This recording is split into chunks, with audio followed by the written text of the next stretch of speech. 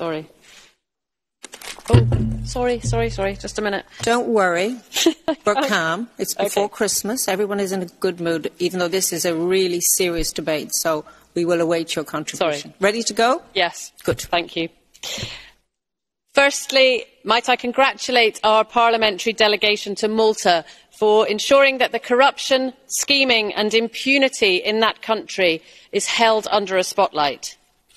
These things that undermine our democracies and the legitimacy of our political systems flourish in darkness. All involved have done well to shine a light on Malta. Parliament has done well to force the Council and the Commission to take note, but we must ensure that the Council and the Commission take firm action to guarantee the integrity of Malta and of all our democracies. As a former journalist myself, when I look at the situation for independent journalism across Member States, I shiver.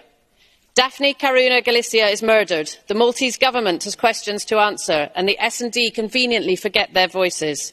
The EPP ignores and tacitly complies in the silencing of the Hungarian press.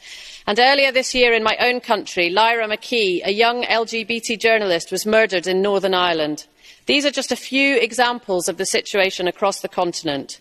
Colleagues, I urge all of you to apply the utmost passion in holding the Maltese government to account, but do not stop there. Ensure that no journalist, no political or civil society activist dies in vain. I urge all of you to forget political convenience, forget the difficulties of taking action against a member state, and deliver strong, efficient legislation that delivers for all European citizens. Thank you.